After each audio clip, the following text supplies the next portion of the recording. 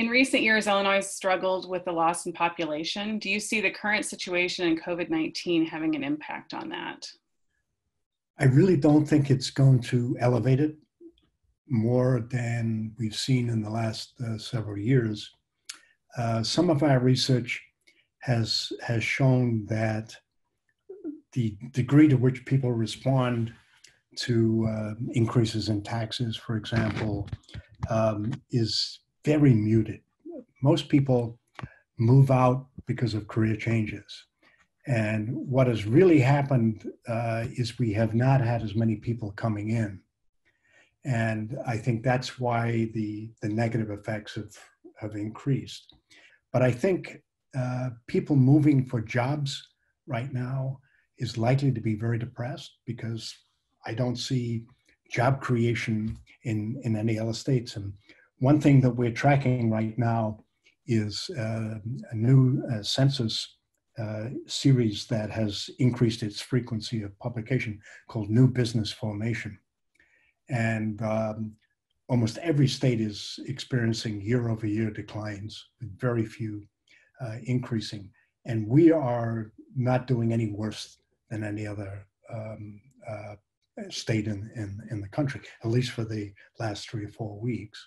In the short run, we're going to see a dampening of all migration in the country. I mean, people are going to stay put and just wait it out, in essence.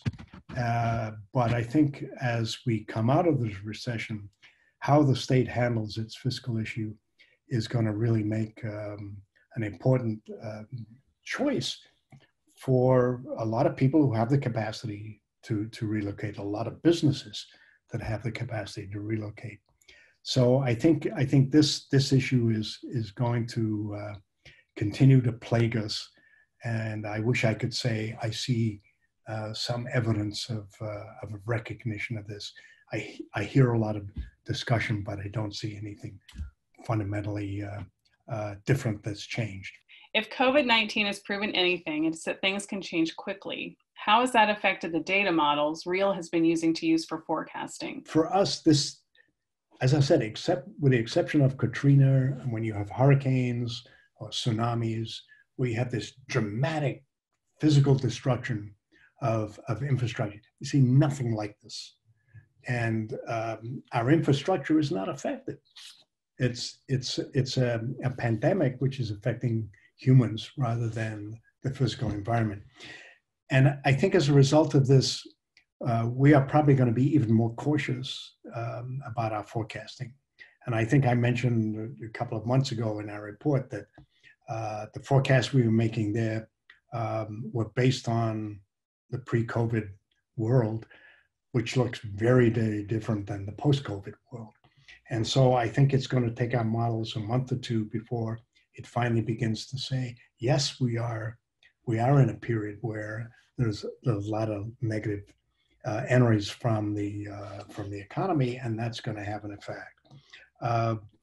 But I think that the good thing is the census is now being very helpful in producing these weekly data series that we're now going to latch on to our model to try to give us at least monthly estimates of major indicators that I think will be helpful.